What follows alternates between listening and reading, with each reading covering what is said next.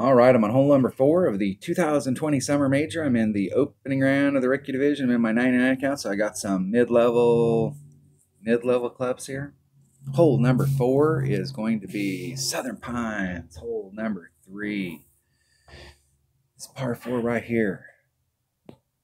Right, they have not changed this one up, so I'm hitting out into this area out here. I'm just doing a layup, and then I'm trying to bring it home with a sniper. So I'm going to bring my, see what I got here, what my options are. Could bring a big topper there. Just trying to get out there. I'm going to bring a big topper and a sniper.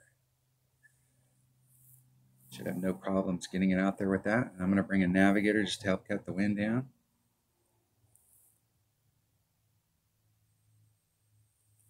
I could pound it out there and trying to get in my short iron range, but the deal is that it's so important not to have any epic fails when you have lower developed clubs. Like the minimum score is super, super important. And I don't want to take any risks on these particular holes. I want to put myself in the spot so that I have a serious chance of putting in the hole for eagle. But I want to do that with the minimal amount of risk.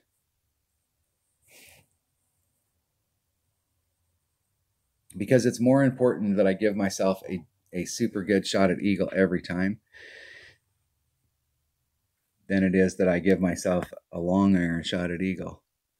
And I don't have to get all the way up there.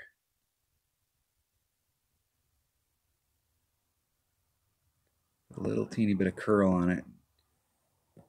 2-3. It's about a ring. I'm going to just lean up against the nubs, maybe just a little bit more and curl. Hitting it perfect. Just try and bleed it up there. Get it as close to those shadows as possible, but I don't have to get way up there. What I don't want to do is overshoot that into that rough. That's why I put the little bit of curl on it, because the farther you can get to the right, the longer the fairway is.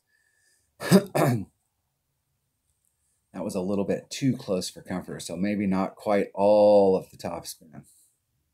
Or a little bit more curl, but where the bounces were at, if you put too much curl, that second bounce where the curl is starting to come into play is on the same line as the sand. So if you put too much curl in it, you're actually putting your second bounce unless you put overpower on it, which is why I'm trying to do the layup.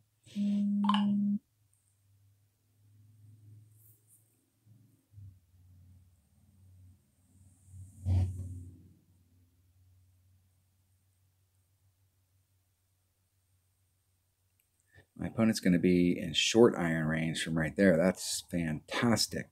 Fantastico.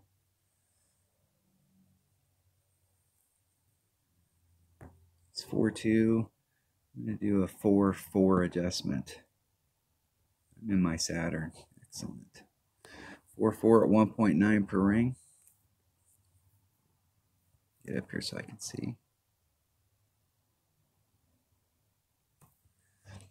4-4 at 1.9 per ring. So there's 3/8. That leaves me 6. And that's about a third. So 2 1/3 rings.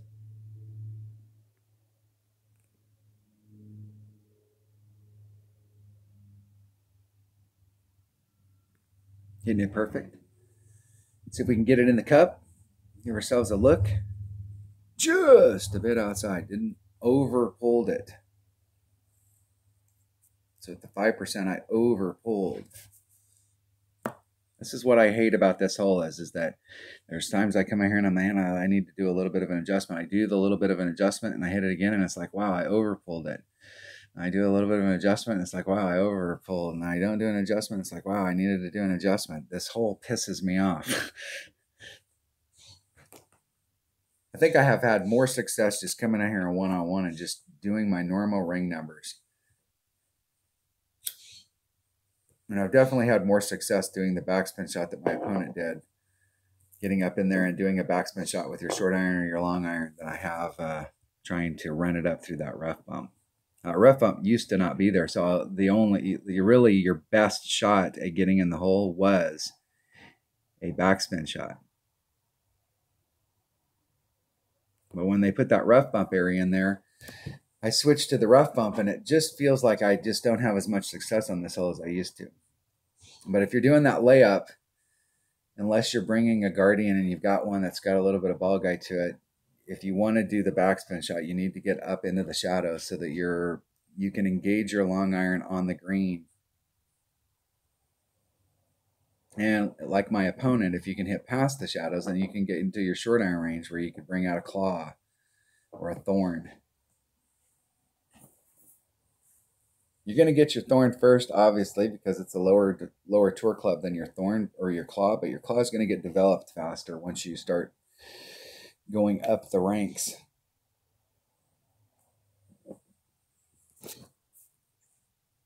Your claw's not a bad club. Doesn't have quite as much stuff once the thorn gets upper developed, but it's got some good stuff. Let's play this hole. Let's play this hole so we can feel. Can I even get up in there? No. Yeah, let's try the shot where we're trying to use that funnel. See if we can get the ball to hit into that funnel. Be white ring off at my red line. 3-6. Max curl. Hitting it perfect. Let's see if we can catch that funnel and get any movement to come down towards the hole. A little too much backspin. That's the type of area I'd like to be in order to get in that funnel, but I'd probably like one less backspin. I'd have thrown it up higher on that hill, so when it came into the bowl, it would weave and bob back down to the cup.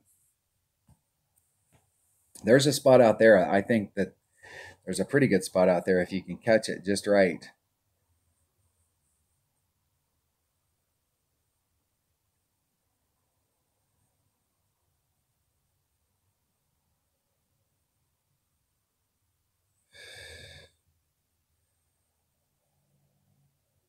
I think where they're hitting with the, well, that was them taking the wind out. They had that topspin in there. It looks like that may be all right if they got a lot of curl.